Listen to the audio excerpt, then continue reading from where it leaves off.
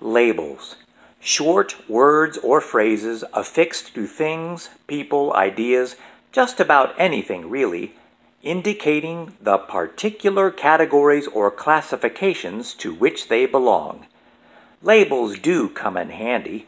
For instance, to keep a household manageable, heeding the time-honored maxim, we want a place for everything and everything in its place, don't we?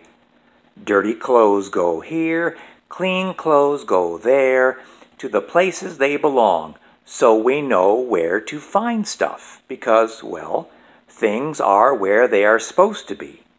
All is copacetic and everybody's happy, right? But, as logical and convenient as it is to have a designation for everything and everyone, middle schooler Jude astutely observes that while labels do help people to know what to expect, sometimes labels stop people from thinking. She speaks from experience, part or all of which possibly you or someone with whom you are acquainted can relate. So check out Jasmine Warga's book entitled Other Words for Home from your Carmel Clay Public Library and see what you think.